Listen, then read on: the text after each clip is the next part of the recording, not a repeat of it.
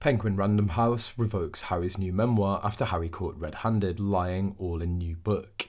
Harry, the prince who was so eager to spill the royal tea that he practically knocked over the whole tea set, has run out of things to say. It's like watching a car crash in slow motion, except the car is made of lies and the crash is Harry's credibility going up in flames. But wait, it gets better. Apparently the royal family, those stuffy old codgers that Harry was so keen to escape from, have outsmarted him. They've gone and done the unthinkable. They shut up. That's right, they zip their royal lips together, tighter than the Queen's handbag. They know that anything they say could end up in Harry's next book, so they've decided to give him the royal silent treatment. Now, I don't know about you, but I'm picturing King Charles sitting in Buckingham Palace, sipping his organic tea and chuckling to himself. Well played, old boy. He's probably saying, well played indeed. But here's where it gets really juicy. Since Harry's been out of the royal loop, living it up in sunny California with Meghan, he's missed out on all the royal drama, and boy has there been drama. We're talking about King Charles's coronation, his cancer diagnosis, Kate's health scare, Princess Anne's head injury. It's been like a royal episode of ER over there. And where's Harry during all of this? Probably working on his tan and trying to remember which fork to use at dinner. He's so out of touch with the royal goings-on that he might as well be living on Mars. Heck, even the CIA probably knows more about what's happening in the palace than Harry does at this point.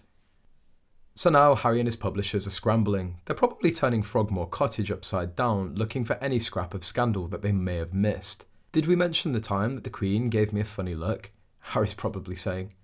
Or how about when Charles bought the wrong brand of organic biscuits? That's got to be worth a chapter, right? But here's the thing, folks. The well has run dry. The goose that laid the golden eggs of royal gossip has swum its last lap in the coop. Harry's burnt through all of his royal dirt faster than Meghan can say Archwell. But let's not forget the real victims in all of this, the poor unsuspecting readers who shelled out their hard-earned cash for spare, thinking they were getting the inside scoop on royal life. Turns out they may have gotten more truth from reading the Princess Diaries. But whatever they do, one thing's for sure, the royal family won't be losing any sleep over it. They've weathered worse storms than Hurricane Harry. Heck, they've probably already replaced his photo in the family album with a picture of a corgi. So there you have it, folks, the tale of the prince who thought he could pull a fast one on the monarchy, only to find out that the house always wins. And in this case, the house is a palace, and it's got about 1,000 years of practice in dealing with family drama. It's a cautionary tale, really, a reminder that no matter how fancy your title, how posh your accent, or how many zeros are in your bank account, you can't outrun the truth. Or in Harry's case, you can't outrun the fact that you've run out of truths to tell. So to Harry and Meghan, I say this, maybe it's time to hang up the tell-all hat. Maybe it's time to focus on that chicken coop that you're so proud of. Because let's face it, at this point you've got a better chance of getting eggs out of those chickens than getting any more scandalous revelations out of the royal family.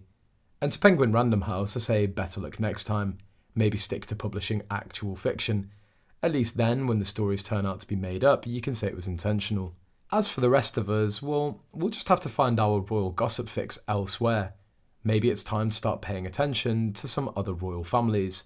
I hear the Swedish royals are pretty interesting, or hey, maybe we could all pick up a hobby, learn to knit perhaps. I hear that it's very relaxing. Because at the end of the day, this whole saga is a reminder that even the most glamorous lives, the most fairy tale stories, can turn out to be, well, a bit of a bedtime story, full of hot air and not really going anywhere.